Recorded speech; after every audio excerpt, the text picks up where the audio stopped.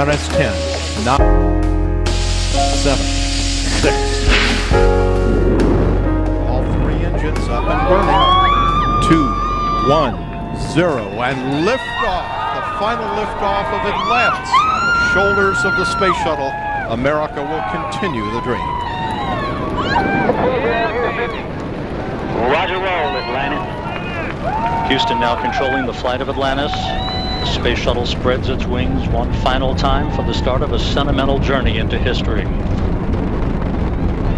24 seconds into the flight, roll program complete. Atlantis now heads down, wings level on the proper alignment for its 8.5-minute ride to orbit. 4.5 million pounds of hardware and humans taking aim on the International.